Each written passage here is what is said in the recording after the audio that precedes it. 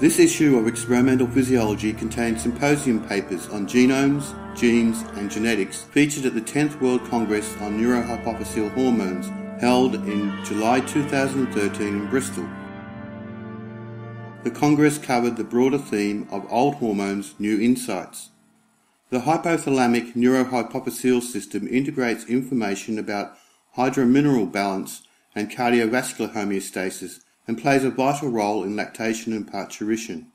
It comprises the large vasopressin and oxytocin magnocellular neurons of the hypothalamic, paraventricular and supraoptic nuclei that project through the median eminence to terminate in the posterior pituitary gland, from where the peptides are released into the bloodstream.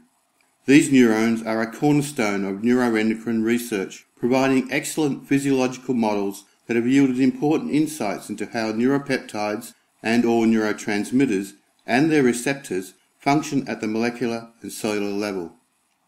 In the first report, Lorenz Amar and her co-workers described the use of high-throughput Illumina sequencing to identify short, non-coding microRNAs in hypothalamic arcuate nuclei.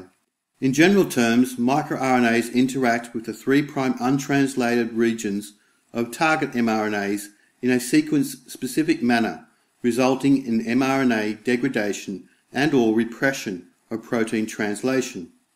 The arcuate nucleus is an attractive target for microRNA-led post-transcriptional regulation because it is a hypothalamic hotspot for the control of whole-body energy homeostasis via a complex interplay between a number of orexigenic and anorexigenic genes and by providing integrated signals to the hypothalamic paraventricular nucleus. MicroRNA profiling by Illumina sequencing represents the deepest microRNA sampling to date and has the potential to reveal novel microRNAs.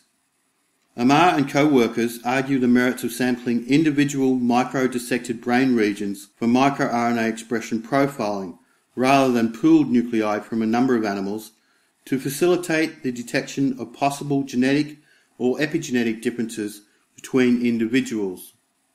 They describe the basic steps in cDNA library construction for establishing microRNA expression profiles using Illumina sequencing. The sequences from 7 individual arcuate nuclei were then analysed with the Mir Analyzer web server to identify known and/or unannotated microRNAs. The challenge will be to identify the major targets of these microRNAs. That some targets are undoubtedly important is evidenced by studies that show that deletion of an enzyme, DICER, essential for producing the mature form of microRNAs, in arcuate nuclei pro-opiomelanocortin neurons leads to obesity. It would also be interesting to see how hypothalamic nuclei microRNA expression profiles alter in response to changes in water or nutrient balance, which can be performed in parallel to compiling the expression profiles of coding mRNAs from the same cDNA library. Hiroshi Arima and his colleagues shift our attention to their findings on a mouse model of familial neurohypophyseal diabetes insipidus, or FNDI, and pose the question, how do these mice cope with an accumulation of unfolded or misfolded vasopressin precursor in neurons?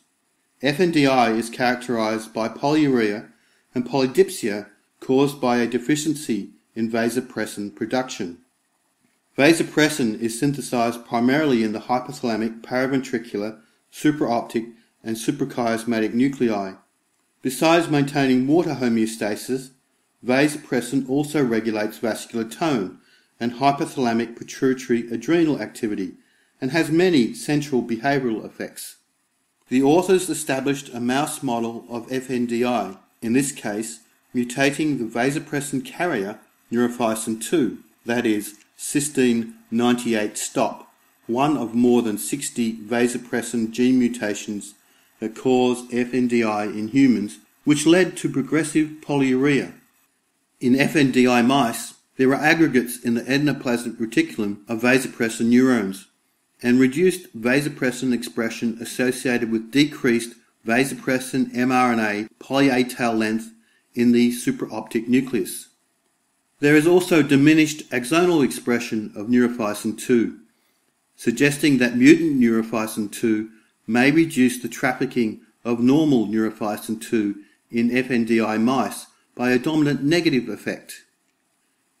Interestingly, there was no loss of vasopressin neurons in male FNDI mice up to 12 months of age, but there was vasopressin neuronal loss in females at 12 months. However, there was no evidence of apoptosis. Thus, progressive polyuria in FNDI mice could proceed in the absence of vasopressin neuronal cell death, in contrast to the autophagy described in a number of previous studies cited in this report. Arima and colleagues suggest that the mechanism underlying decreased vasopressin production in their FNDI mice is akin to processes involved in endoplasmic reticulum stress. They conclude that the shortening of vasopressin poly-A length in FNDI mice may result in decreased vasopressin mRNA stability and decreased vasopressin in FNDI mice, or that the decreased vasopressin poly-A tail may be a cellular protective mechanism to diminish accumulated mutant vasopressin. It would be interesting in future studies to examine the effects of other FNDI vasopressin mutations in the context of endoplasmic reticulum stress, perhaps by recapitulating the mutants in cell lines. Next, Christian Gruber provides an overview of efforts to discover oxytocin and vasopressin-like peptides in invertebrates using genome mining approaches. Genome mining is typically performed using publicly available sequence similarity search tools, such as T-BLAST-N from the National Center for Biotechnology Information, and other methods that give structure prediction and sequence alignments. The evolution of oxytocin vasopressin-like substances and their cognate G-protein coupled receptors, beginning some 600 million years or so ago, has long been regarded as a fine example of the coevolution of two lineages of peptides, that is, ligands and their receptors, and provides the basis for sequence comparisons across invertebrate and vertebrate animals. Gruber relates that in the ant genomes, the sequences and functional domains of the precursors for oxytocin vasopressin-like peptides, called inotocins, are remarkably well conserved. In addition, the corresponding receptors for these peptides show high similarity. The author also presents new sequences for the oxytocin vasopressin-like equivalents in other arthropods, such as mites and a centipede. Again, these peptides show high similarity to the homologs in nematodes, mollusks, annelids, and vertebrates. A useful summary provided on the function of oxytocin vasopressin-like peptides in invertebrates shows that the oxytocin vasopressin-like peptides are involved in neurotransmitter hormone-like functions throughout invertebrates. Gruber mentions in passing that not all species appear to have these oxytocin vasopressin-like peptides or their receptors. This interesting point was elaborated on previously in other studies, where it was noted that the genes for the oxytocin vasopressin-like peptides and their receptors appear to have been lost at least twice during evolution. For example, dropped from members of the honeybee, mosquito, fruit fly, and silkworm genomes. The reasons for these gross deletions are unclear, but it is possible that another hormonal neurotransmitter system took over the function of oxytocin vasopressin-like peptides. Finally, Gruber highlights that the genome mining approach applied to invertebrates could reveal new oxytocin vasopressin-like lead compounds with their natural amino acid substitutions that may have enhanced specificity for members of the family of human vasopressin V1A, V1B, and V2 receptors and the oxytocin receptor. This approach appears to be bearing fruit because they have already found one peptide, conopressin T from cone snails, which appears to act as a specific antagonist for the human oxytocin receptor. In the final report, Chris Murgatroyd discusses the effects of early life adversity on the vulnerability to stress in later life in the context of epigenetic changes. Epigenetic modifications of the genome, such as those involving alterations in DNA methylation, provide a mechanism by which early life events and/or the environment can have lasting effects on overall health and can influence future generations. As an example, Murgatroyd describes the epigenetic changes to the vasopressin gene that ensue following a model of maternal separation during early postnatal life in rats.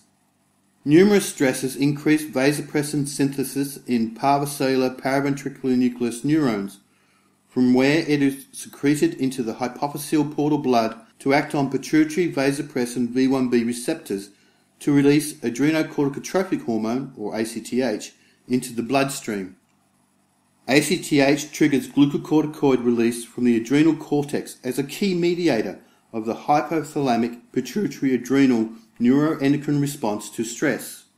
Studies from the author's laboratory showed that maternal separation reduces DNA methylation at a downstream promoter of the vasopressin gene, leading to a persistent increase in vasopressin mRNA expression in the parvocellular paraventricular nucleus neurons, and consequently sustained hypothalamic pituitary adrenal hyperactivity to stress, that is, hypersecretion of corticosterone, and behavioural changes that lasted for at least 1 year. The underlying mechanism for the change in vasopressin gene expression appears to involve hypomethylation of specific cytosine guanine dinucleotide residues in the vasopressin gene enhancer that impair the ability of another protein, methyl CpG binding protein 2, to bind to this methylated DNA with the subsequent relief of repression of the vasopressin gene. Some questions remain. How stable are these and other epigenetic changes? Are they permanent, or are they reversible or plastic? Are the vasopressin gene methylation patterns transmitted across generations?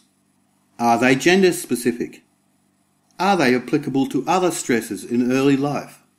A significant impact of these findings is that, in some cases, it may help to explain the altered hypothalamic pituitary adrenal activity associated with some mood disorders, such as depression. Establishing the mechanisms of how early life experiences can alter the expression of critical genes involved in the hypothalamic pituitary adrenal response to stress should ultimately enhance our understanding of how we cope with stress throughout life. Together, these symposium reports provide concise, timely, up-to-date and thought-provoking summaries of our current knowledge of aspects of neuroendocrine microRNA profiling, vasopressin gene regulation, synthesis and secretion, and the evolution of oxytocin and vasopressin-like peptides. They point to future studies that have possible translational significance.